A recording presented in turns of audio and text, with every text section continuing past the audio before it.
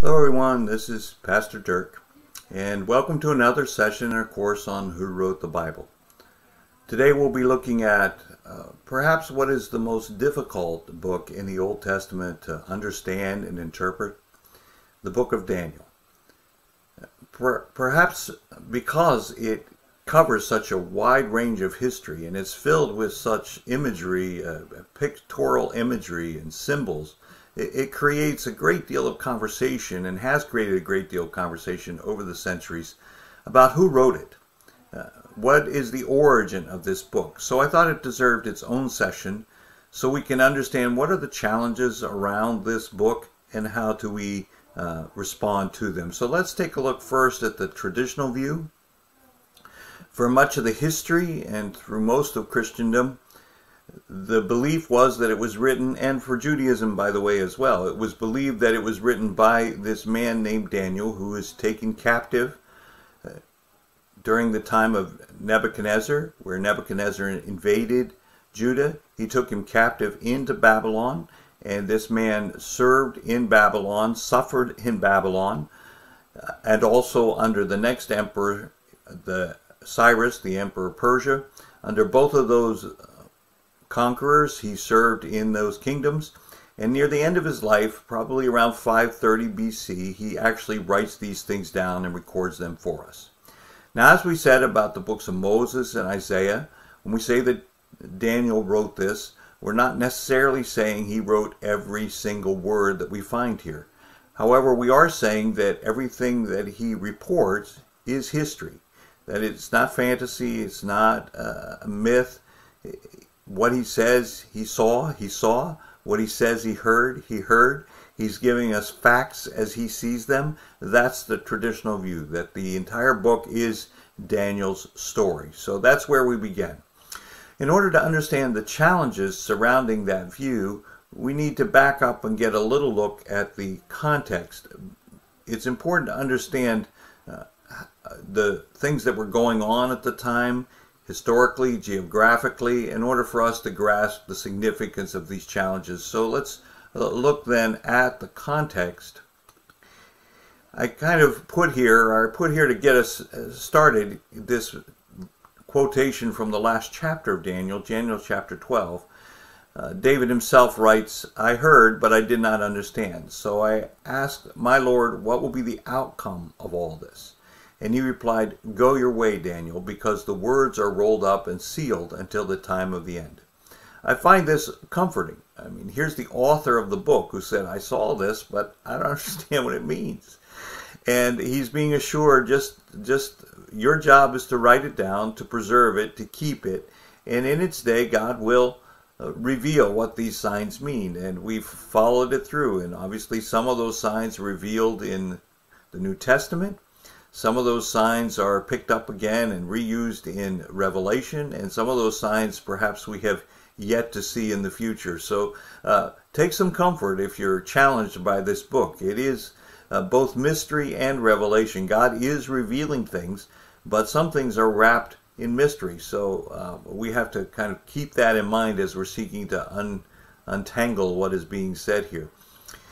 Let's look then at the historical setting in which this book was written. We're here at the end of the kingdom of Judah. Now, you remember at that particular time, what we now know as Israel was broken up into two kingdoms, the northern kingdom of Israel and the southern kingdom of Judah. In our last session, we talked about the book of Isaiah, and he lived at a time when that northern kingdom, Israel, fell to the Assyrians, 722 BC. So for a period of time, the southern kingdom of Judah stood by itself.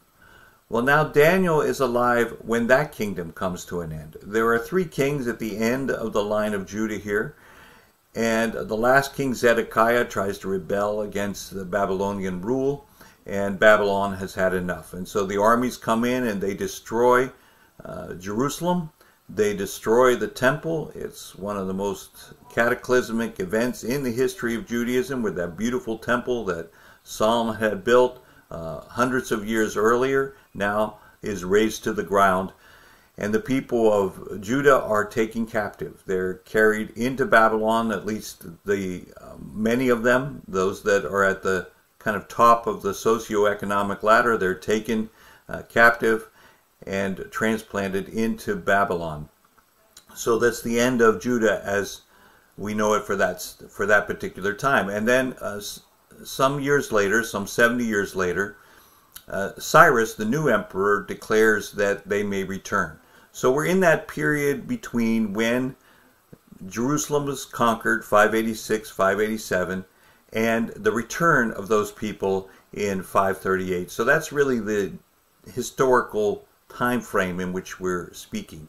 Now, during this particular time, there were two empires that rise up and overcome. Up until that point, it was the Syrian Empire. Now the Babylonian Empire comes in. There's a series of emperors there. Nebuchadnezzar is the one who comes in and does the destruction. He is followed by this person Nabonidus. Now Nabonidus, he's not mentioned in the book of Daniel, but his son is Belshazzar, and we'll talk a little bit about that during the historical challenges. The other person that follows is the Persian emperor. In 539, Cyrus is the one who comes in and conquers the Babylonian Empire, and now the Persians and the Medes run that empire. So he features prominently in this book. And he appoints this other king, Darius, the Mede, as his underling. Now that's a matter of historical controversy, and we'll talk about that later. But I just want to give you the framework here, both in Judah and in that area. Now, geographically, we're talking here about the area we now know as Iraq, somewhat Iran. That's the area over here where the Tigris-Euphrates River Valley is placed. So geographically, we're talking about an area where in three separate waves, Babylon came in and they took captives. Daniel was probably in that first range of captives, probably 605, something like that. And in 597, another range. And then as I said earlier, after the king of Judah tries to rebel, the last wave comes in and just conquers the city and takes more captives and destroys the temple. So basically, Daniel now is over here in Babylon, in the area of the Tigris-Euphrates. It's now in this area we call Iraq. That is where he is right now.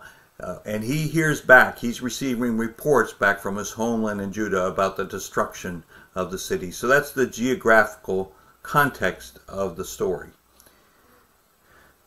Now, this is where things start to get interesting as far as the history and the complexity of Daniel.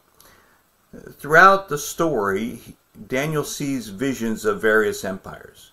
Two of them are during his lifetime. We just talked about it, the Neo-Babylonian Empire and the Persian Mede Empire, here called the Medo-Persian Empire.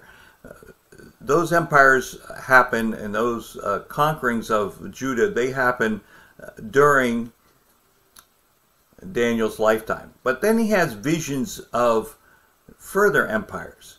One is the Greek Seleucid Empire, the one that begins with Alexander the Great when he comes in and takes over, installs his empire across the world, eventually including Judah. And then after the Greek Seleucid Empire, well, of course, we have the Roman Empire and the founding of that, especially as it pertains to Judah around 63 BC. That date it can move depending on what you're looking at, but essentially 63 BC. So here's the big challenge. If Daniel is seeing visions that are clearly pointing to the Greek Seleucid Empire and to the Roman Empire, who wrote those?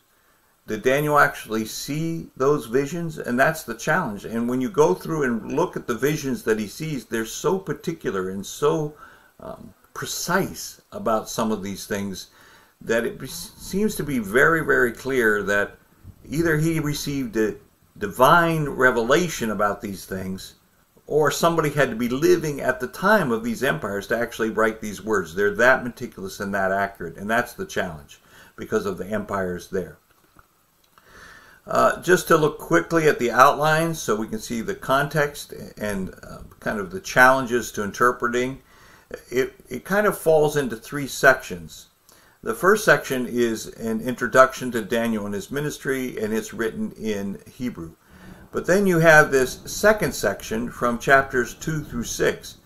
And that is where he has all these dialogues with various kings, princes in the realm, where he interprets their dreams for them. And this is mostly written in Aramaic. And so it's another section in mostly an entirely different language. And then the last portion of the book, chapters 7 through 12, it's kind of a transitional section. Chapter 7 is kind of a transitional chapter. It's written in Aramaic, but then it transitions us to chapters 8 through 12, and that part is in Hebrew. And that's visions, just visions of the future. Primarily, that's what we're talking about. So when you just look at the book, it's broken down into these three sections, the Hebrew section, an Aramaic section, and then a transition in Aramaic to another section in Hebrew. Obviously, when critics look at this, there's a challenge. Did the same writer write in all these languages? Was he proficient in all these languages? Or were there different authors? So it's one of the challenges that we're dealing with. Incidentally, I put down here a fragment. There were 8 fragments of Daniel found in the Dead Sea Scrolls. Remember, that's the collection of scrolls that were found that date somewhere for the 1st or 2nd century.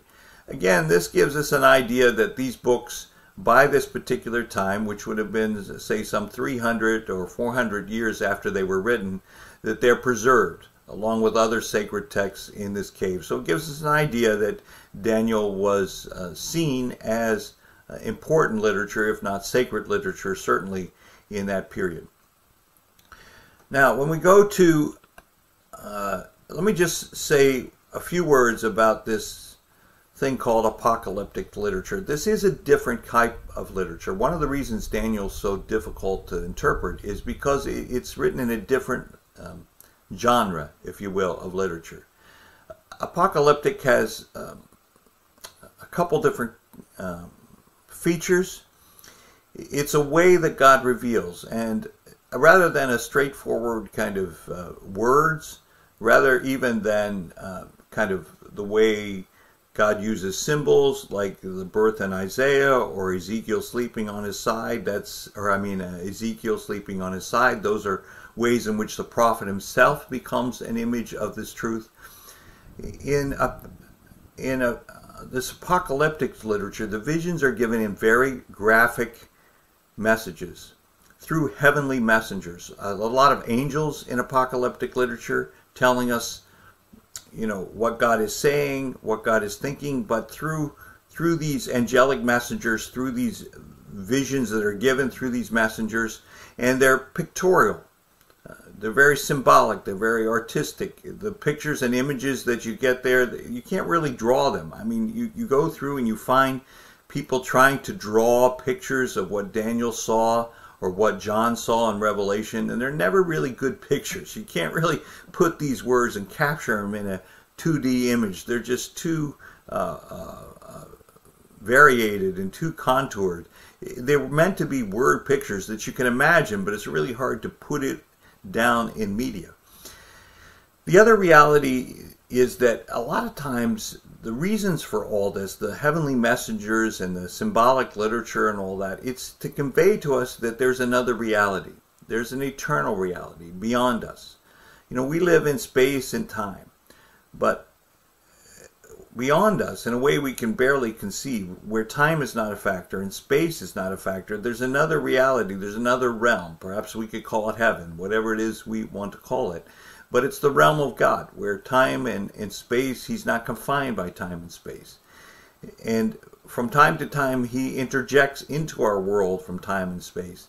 And apocalyptic literature is a way of saying there's reality going on out there. God is moving. God is doing things. God is real. There are truths out there that are already settled and revealed, or settled and established, but we haven't yet realized them. We haven't experienced them here in space and time. And so we get that tension between eternity and the time and space in which we live. So all that's true of apocalyptic literature. We find it here in Daniel, a little bit in Ezekiel, and certainly in Revelation. So to understand them and get our arms around them, we really have to appreciate this different type of literary genre. Well, anyway, let's kind of now, based upon this context, let's step back and look some of the challenges. It's interesting that Daniel is one of those books that was challenged very early. This is a quotation we have. It's cited in Jerome's commentary on Daniel from clear back in the 3rd century. He's writing this commentary on Daniel, citing this person called Porphyry from the 3rd century. So already a couple hundred years after Christ, there are people questioning who wrote this book. And here's this quote. He wrote the 12th book against the prophecy of Daniel, denying that it was composed by the person to whom it is ascribed in its title. So this challenge is against Daniel. It's been around for a long time because of its sweeping references to the future. It's hard for people to get their minds around how Daniel could see so far into the future. So it's not new, these challenges. Let's talk a little bit about those modern challenges, and I give you a few names there if you want to look them up so you can kind of read their writings yourselves and get acquainted with their arguments. There's some beginning way back in the 18th century. Folks began to question Daniel, and it was during that time we talked about in the last session where humanity kind of stepped to the front and they began to see Scripture not as a divine word of God, but as another human text, as just another piece of ancient literature. And so they began dissecting it and breaking into its components to discover its origin. And as they did that, these different theories emerge about who actually wrote the book.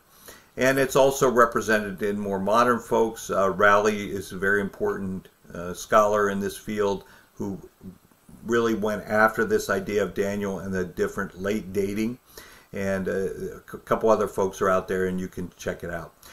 Let me give you this summary. It comes from an introduction to Old Testament Survey by the author Gleason Archer, wonderful gifted scholar. I would recommend, if you're looking for a reference to kind of read through the material and see what the argument, the case for and against and so forth, this is an excellent work. Gleason Archer, I'm sorry, this Introduction to Old Testament Survey. Great book to have. But he makes this quote. He says, "The great majority of critics regard this book as entirely spurious and composed centuries after the death of the 6th century Daniel. They understand it to be a work of historical fiction, composed about 167 BC, and intended to encourage the resistance movement against the tyranny of Antiochus Epiphanes." In this century, there is this uprising by this group called the Maccabees against the Greek Seleucid raid in their area, in Judea. And there's a terrible event there where Antiochus goes into the temple, brings a pig head and all kinds of other disgraceful things there. And it's this scandal that just puts the Maccabean who leads the revolts, they just lead this revolt against the Antiochus and his armies in that particular century. And there are so many references in the book of Daniel to those events that these critics are looking at and said, well, this is contemporary history. Whoever wrote these books must have been familiar with what's happening in this part of the world under Antiochus, so there must be someone wrote it. So the idea is someone from that period wrote it, and they kind of projected it back into history and made up this character Daniel, who wrote this stuff and tried to use ancient history as a way to inspire people, keep up the rebellion.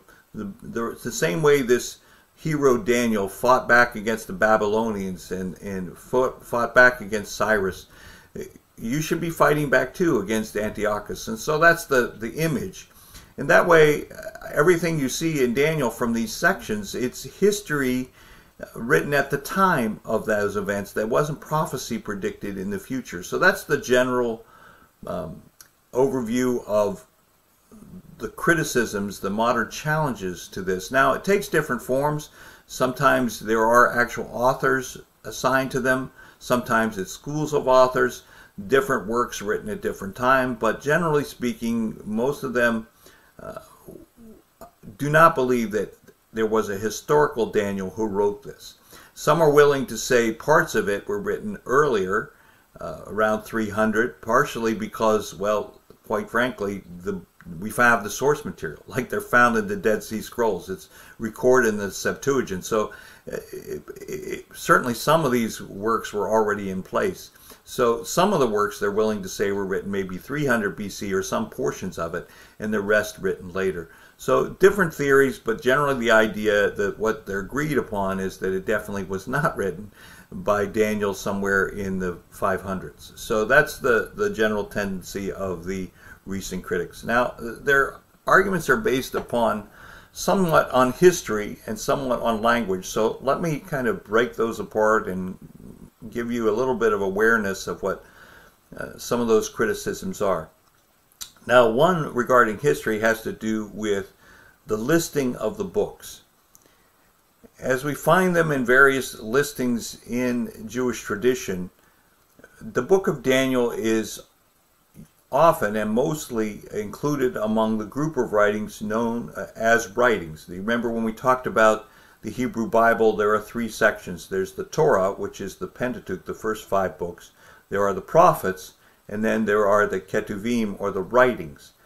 In many of the lists of Old Testament books, Daniel is recorded among the Ketuvim, meaning it's later writings. Therefore, they said, well, even in Jewish tradition, so the critics argue, that even in Jewish tradition, Daniel's not regarded as a prophet. He's regarded among the writings. Now, that's an interesting observation. The challenge or the pushback to that is within the Ketuvim, we also have, for example, the Psalms. And many of those Psalms were said to have been written by David, even earlier by Moses and others, but certainly by David.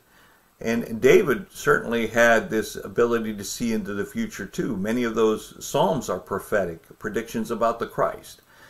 And so just because Daniel was listed among the Ketuvim, or the writings, does not in and of itself mean that he had no prophetic input or no prophetic role, because even David fell in that role.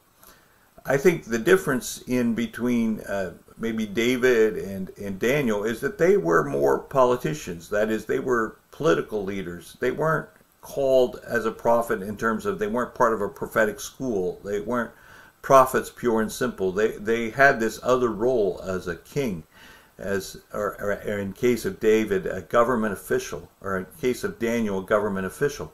So maybe not seen purely as a prophet, which is why his writings could classify him in Ketuvim. But it doesn't mean there isn't prophecy there, just as there is prophecy also in the Psalms. The other criticism that is sometimes leveled is that in this work, somewhere around the time of the Antiochus rebellions in the 2nd century BC, there was a writer by the name of Ben Sirach in Ecclesiasticus. That's the book he wrote. It's a wisdom book. And in that book, he lists out the Hebrew prophets. And he's a very respected author, passed down through the generations in Judaism. And he doesn't list Daniel among the prophets. And so the argument goes, if this great scholar who was alive this early in time isn't willing to say that Daniel was among the prophets, then maybe he wasn't listed. Maybe he wasn't regarded as a prophet. So again, his work could be considered as kind of written later, not as important. But again, Ben Sirach, he's talking about the prophets as they're listed in the prophetic books. He's not necessarily excluding Daniel in that statement. And he, by the way, isn't the one who, he's just one voice among many. So it's an interesting observation, but by itself doesn't eliminate Daniel as a prophet. When we get into the more core historic issues, let me just raise a couple of them that are often discussed. One has to do with an internal conflict within the scriptures themselves. In the first chapter of Daniel, the invasion is placed in the 3rd year of Jehoiakim. That's when the invasion is dated, the 3rd year of that king. But when you go to Jeremiah, that same invasion is relegated to the 4th year. So which is it, the 3rd or the 4th? If Jeremiah is accurate in the 4th, then, and he's kind of seen as an uncontested prophet, then Daniel he got the year wrong. So whoever was writing this, so the argument goes, they were guessing, they guessed wrong. So this wasn't somebody who was living during the time who knew the date. This was someone that was writing later and got the year wrong. This is an interesting observation, but since the evolution of archaeology and the interpretation of this history, it becomes clear that calendars were kept differently in different parts of the world. And it's not like today where we all kind of work around the same calendar where there's BC AD or BCE and CE and everybody's working off the same calendar internationally. No, in this time it's kind of hard to imagine, but calendars started over with the beginning of each king. You just started with year one all over again. So depending on who was king, they just started the calendar over again. And when that you start year one in the person's reign, it varied from nation to nation. In the Jewish calendar, the political calendar was tied to a religious calendar. Just to make things more complicated, they had two calendars, a religious calendar and a political calendar. And the political calendar, the way they counted year one was a little bit different than the way the Babylonians counted year one. And if you look at that difference, without getting into too much technical detail here, there's a reason why. When Daniel is talking, he's talking from a Babylonian perspective. Somebody who's there in Babylon, it would be counted as the third year. But if you're from a Judean perspective and you live in Judah, using their calendaring system, it would be the fourth year. So that's really a possible explanation to the reason why the two different year numbers are given. There's another historical challenge having to do with Belshazzar. And as we saw earlier, Belshazzar was the son of Nabonidus. And in the Daniel text, especially in Daniel 5, he's referred to as a king.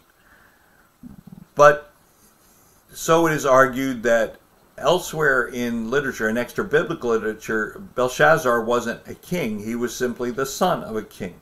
Nabonidus was the king. And so the argument goes that this is a mistake to include, the author mentioned Belshazzar as a king, when in fact he wasn't a king. Again, archaeology has kind of put some holes in that theory. They found inscriptions throughout, in different places, where it looks like Belshazzar and Nabonidus kind of reigned as co-heirs. There are citations, words of prohibition, commands issued in the name of the king and his son, as if they co-ruled. And it turns out Nabonidus spent a lot of the time away from his kingdom, fighting on the frontiers, and so Belshazzar is left in the palace to reign in his place. So it's not entirely out of the question that Belshazzar would have been seen as a king in the area of Babylon. In fact, it turns out that perhaps maybe the writer of the book of Daniel knew a little bit more about history than the critics are accusing him. The other biblical problem we have has to do with Darius the Mede. There are no explicit extra-biblical references to this person called Darius the Mede, and he figures prominently in various chapters in the book of Daniel. One of the possible responses to this is that he may have been seen in history as a different person. When Cyrus invaded, he employed a general by the name of Gabaro. Gabaro was a Mede, and he was one of the generals who helped Cyrus implement his takeover of the Babylonian Empire, and he was put in charge as an administrator of all this. And scholars have looked at his life and what's said about him in the extra-biblical material, and it seems to line up very nicely what is implied about him in the book of Daniel. And so the theory goes that Gabaro and Darius the Mede maybe were the same person. Also, there's been a suggestion that the name Darius itself is a royal name. Now, the only other extra-biblical Darius we have comes later. He comes later in the story. And the critics believe, well, maybe the author of this book just got it confused and put Darius in the wrong time place. But what if Darius is a name kind of like Caesar? Like Caesar was known, it was just the name that was assigned to the person in charge. And what if Darius is one of those kind of names? So it's just possible responses. Again, a legitimate challenge, I suppose, that we can't find this name extra biblically. But just because it hasn't appeared yet, or we haven't seen it yet, doesn't mean he didn't exist. I mean, for years, people said the Hittites didn't exist until we found out they did exist. So the argument from silence is never really a convincing argument by itself. It always requires kind of a tenuous response. Let's wait and be patient and see. But it is interesting to compare these two individuals, this Darius the Mede and Gabaro, and wonder if they're not the same person. So that's kind of the highlights, if you will, the big picture as far as the historical criticism. So let's look a little bit about language. As I said, one of the challenges about Daniel is that there are chunks of it written in Aramaic. And the question is, why was so much of it written in Aramaic? Well, let me just say up front that Aramaic was an international language. Kind of like for a time, Greek was the international language in the New Testament. Eventually, Latin became the international language that was spoken throughout the Roman Empire. Now, I guess you might say English is an international business language, that even though it's not the local language, it's the language that everybody uses. Well, Aramaic was originally a Syrian language that was adopted during the Assyrian Empire and became this international trade language. And so there are chunks of Daniel written in this international trade language, apparently to be consumed by the people in that area. So if someone was writing in the area of Babylon, if they wanted the Babylonians to understand it and see it, they would not write in Hebrew, they would write in Aramaic. So what this tells us is that there are chunks. Whoever wrote this book had to be able to write in both Aramaic and Hebrew. Well, Daniel qualifies for that if he's a real person, but you see, if Daniel doesn't exist, then the theory has to be, well, you have one author who writes in Aramaic and a different author that writes in Hebrew, unless you have someone who is fluent in both. And the historical figure Daniel that is represented in his own book is someone who would have been versed in both languages, both the Hebrew from his childhood and also the Aramaic as he served in leadership there in Babylon. Now, in Aramaic, because every language is an evolving language, words get imported and brought in from other languages and used. And what we see in the Aramaic, as we have it in Daniel, is that some words from the Persian Empire are brought in. Persian words are imported into the Aramaic language. And so the theory goes, well, if there are Persian words in here, this couldn't have been written in the 6th century by Daniel. This had to be later, after these words became prominent. Well, it turns out that there's not as many unique words as they thought. There's only a few. And remember now, Daniel did live, at least historically, according to the traditional view, he did live into the period of Cyrus. There was a period where he was active during the Persian reign. So it's not entirely out of the question that he would have access to these Persian words in his text. And the Aramaic form, sometimes it's argued from a later period. So sometimes there's an argument there. And again, without getting into too much linguistic detail, a lot of these speculations that they were later forms, again, this is an archaeology thing. Is it just that we haven't found these documents yet? We haven't proved that they're from later forms. We just haven't found them yet. And scholars from the traditional view point out that there are just as many and more usage of contemporary forms that would have been appropriate to the 6th century period and not later. In other words, a person written later Aramaic would not use words the same way. So the arguments go both ways. And sometimes there's language based upon word meanings. There's an interesting word that in our NIV is translated sometimes Chaldean and sometimes astrologer. And sometimes when you look at the original language of the text and you're reading through it, you see this word used both ways. And so the argument goes, well, this word to mean astrologer probably wasn't in existence in the 6th century, so it must have been added later. This word that we translate astrologer really instead of Chaldean. Well, the truth is that we not know that for sure. That's a speculation.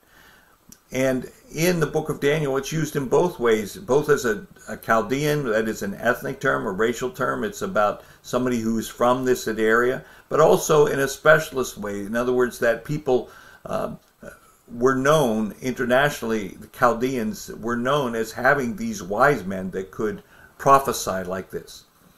It's interesting to me then in the New Testament that when you see these wise men coming from the east, to me that's a very powerful image.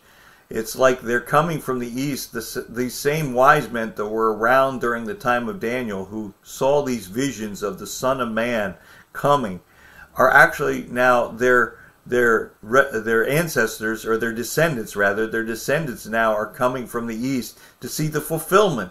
Those very wise men that were around now to hear Daniel's vision are now showing up in Judea to see the fulfillment of those visions. It's a nice, it's just another reminder of this great architect, this great author who's weaving the story through the centuries. And also, by the way, when it comes to language, what's very helpful for us is this group, this papyrus, knows that the Elephantine papyrus, because it comes from that area of Egypt. It's an Aramaic script written in the 5th century, and we now have this to compare. It's about a century later than what we say Daniel was written in, but finding it and comparing it, it's given us a great deal of insight as to the state of Aramaic, and shown that really some of the forms you see in the book of Daniel in the 6th century BC are there in this Elephantine papyrus in the 5th century as well. So it gives us some credence to believe that this was indeed an ancient document. So that's just a quick overview of some of the reasons for the challenges.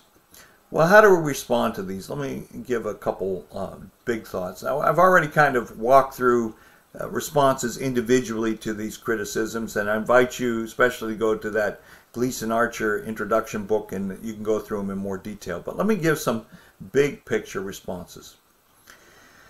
You know, sometimes if you just pile up a lot of these challenges and you put them together and you just look at the number of them, you say, wow, there's a lot of challenges. Sometimes you hear people say, well, there's so many inaccuracies in the Bible. And they just kind of see that as a reason to say, well, it can't be true, because there's just a long list of questions and challenges. What I would say is, look, these are legitimate questions, but just because you have a long list of them doesn't necessarily mean it's not true. You kind of have to look at the individual list of challenges and questions and go through them. And really just the sheer number of them doesn't by itself indicate that something should not be trusted. And when you get into these conversations, often I ask people to be specific. When they say things like, the Bible's not true, or Daniel is so inaccurate, or there are so many inaccuracies, then I always kind of, if I have a chance and it's in a good, friendly environment, and we're trying to encourage discussion here, I just push back and say, well, let's talk about one of them. Let's just talk about one of them. Let's just get around those. Because what I've found over the centuries, there are some still unresolved questions. Of course, there are areas where archaeology and the Bible don't line up, but archaeology is always a developing science. There are a lot of things that have not yet been discovered. So I'm always willing to discuss individual situations, and quite frankly, sometimes you say, I'm not sure, I don't know. But what we can't take away is, what we can't assume is simply because there are a lot of challenges and a lot of questions that they're valid argument against the authenticity of Scripture. There are always tons of questions that need to be explored.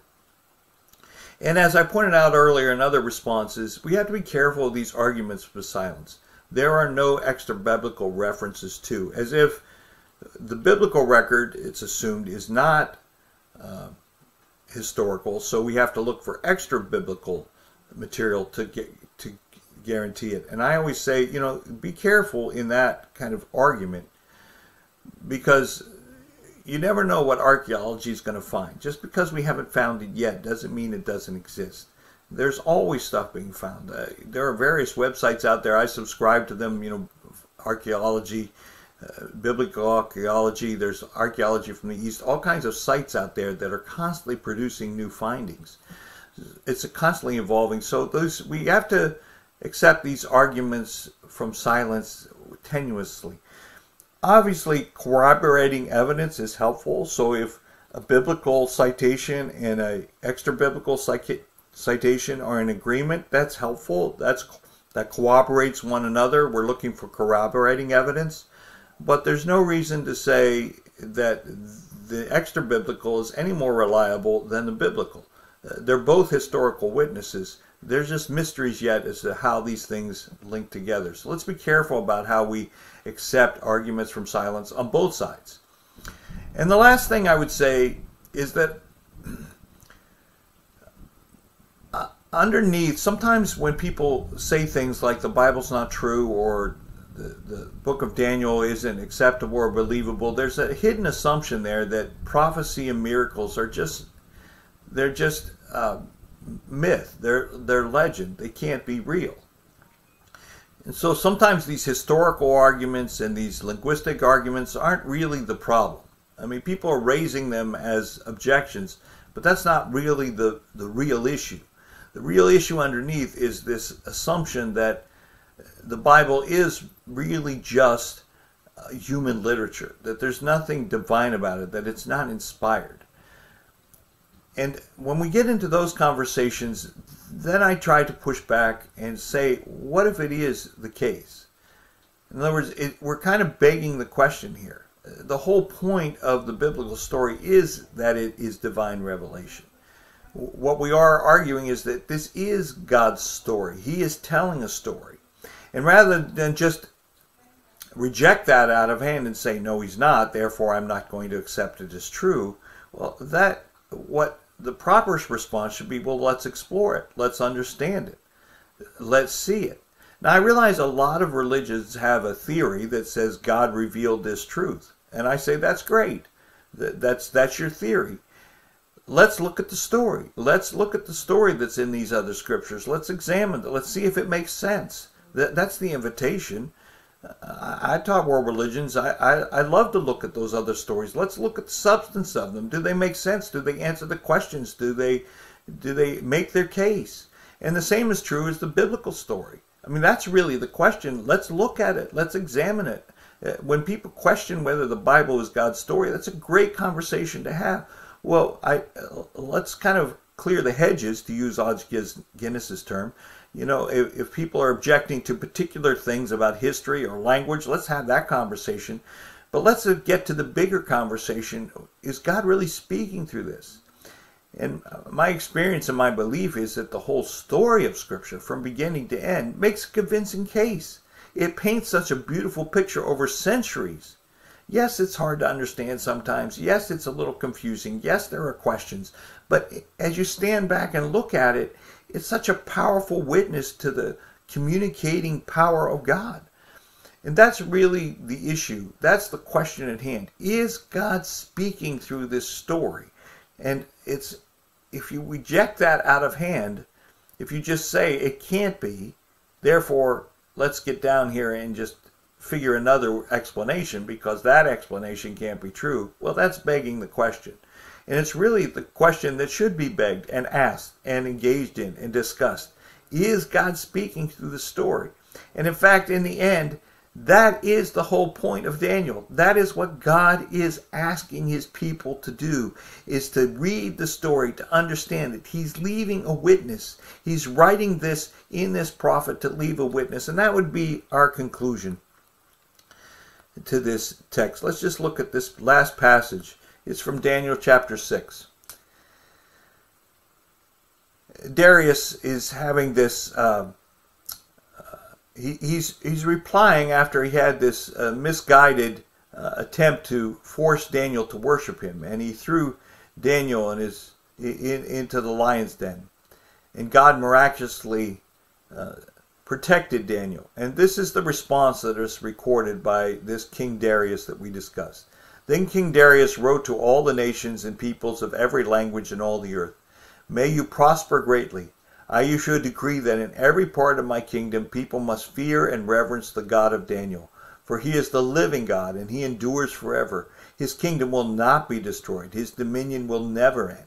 He rescues and he saves. He performs signs and wonders in the heavens and on the earth. He has rescued Daniel from the power of the lions. See, that really is the whole point of the book, is for the world to see that there is a sovereign Lord over all the nations. And what he says goes. And when he wants to change emperors, he changes emperors. But he is the one who saves. And so the whole thrust of the story is this is God's story. He does these miracles. He gives these visions. Centuries before they happen, so that when they do happen, people understand, wow, this must be God.